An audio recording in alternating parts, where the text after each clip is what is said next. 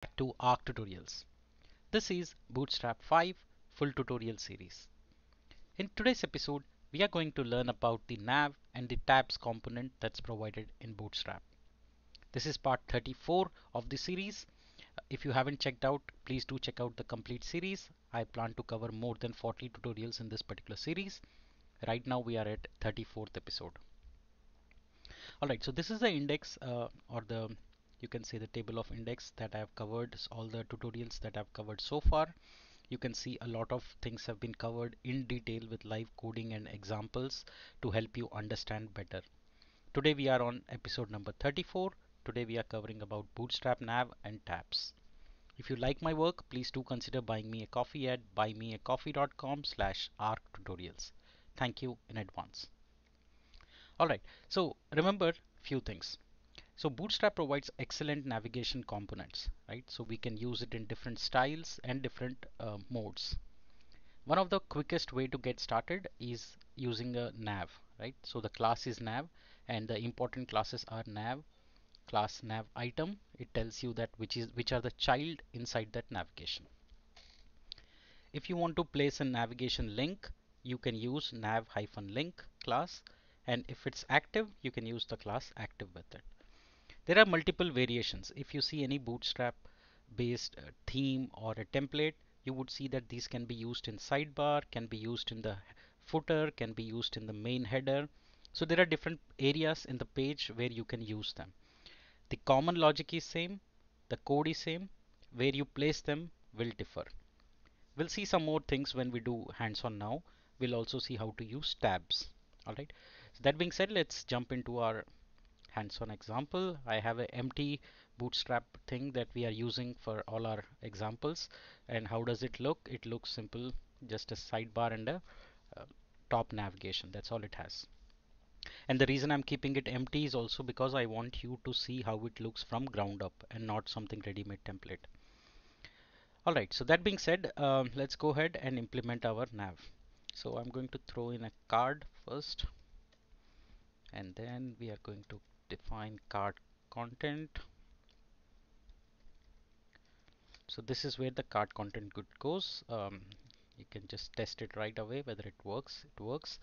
Alright, so you might want to add some margin, right, or padding to it. So I'm going to add padding 3 so it looks a little big and good.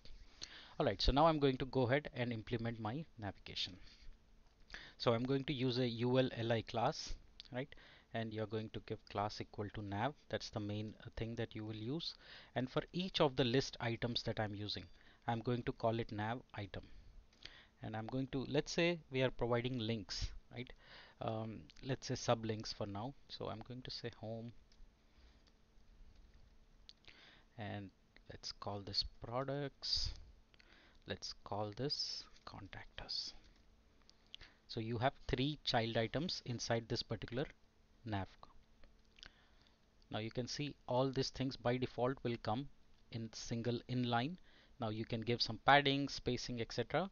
And if we want to add some links inside it, you can give that as well, and you can say nav link, right? Sorry, class equal to nav link. For now, don't go anywhere. All right, and you can give here also. Now I'll copy this. Same thing I'll do for the products. Same thing I'll do for the contactors. So basically now you would see that you will have 3 beautiful inline nav items, right? Now you can have multiple variations. Like I said, you can have a drop down menu, you can have tab, you can have colored active. So you can give active class if it's an active one. So again, you can define that style and you can override how you want it to look. Alright, so now let me go to the website and show you some more variations of it. It's easy to always start with navs and tabs. You refer to documentation, that's the best place to start. I'm trying to help you to see how to read that documentation. You want to disable a particular link on some page, you can use disabled attribute, and that would also show up. So now see, it has become disabled, you can't click it anymore. right? So that's one of the options. Then you can also use something like where do you want to align it, right? You want to center align it, so just use the class justify content center, right? And where do you use it? You will use it on the parent, which is nav. So you'll say justify content center. So this should bring your content to the center like this, right?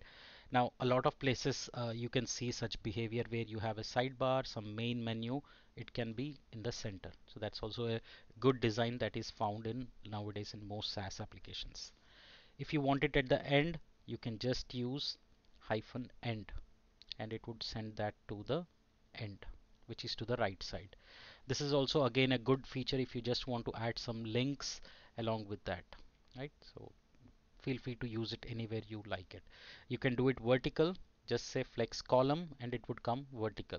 So this is what is the code if you want to use it on a sidebar like this. Now same way, these are the navs, right? Now tabs are a flavor of it, right? How they look different is they will have a little border here which will show that it's a tab, and all you have to do is for the nav you can just going to say center, and I'm going to say these navs are nav tabs. Now nav tabs is just a new way of representation, right? So it would have a um, kind of a border which comes like that. So let me copy this code and put it inside our ULLI. It's the same piece of code. You have nav, you have nav item, nav link, right? So you see the border is here, and you can take the mouse over and you can see little border that comes over it. This is an active, so it comes with the border here, right? So this is another variation that you can use.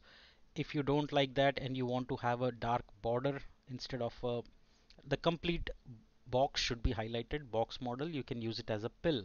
So instead of nav tabs, make it nav pills. So that's what will make it a nav pill, right?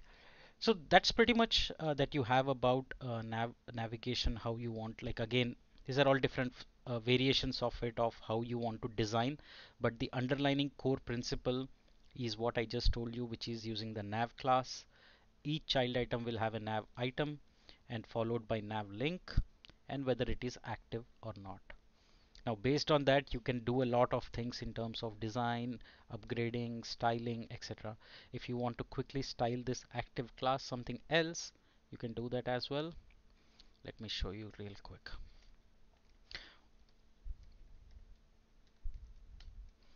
And here you would say inside nav tabs, inside nav, if you find a class called active, put the background color to, let's say, light yellow. So we can easily customize that. Now inside that you have nav, and then you have nav link and active. So I'm going to say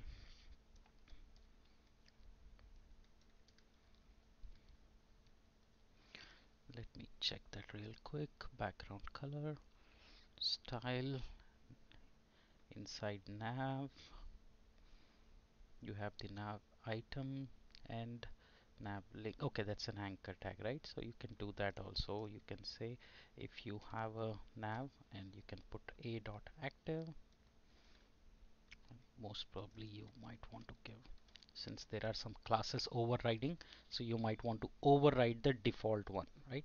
So that's what is happening here. Let's say if you want to put it, I can put it something like this, and you can show different colors, right? This is one way. The other way is to use the native background colors that you want to use. If it's active, you can just put hyphen, say success or danger or whatever you would like to call it. Like this is success, so it is showing green color, right? So now see it shows background green with white color.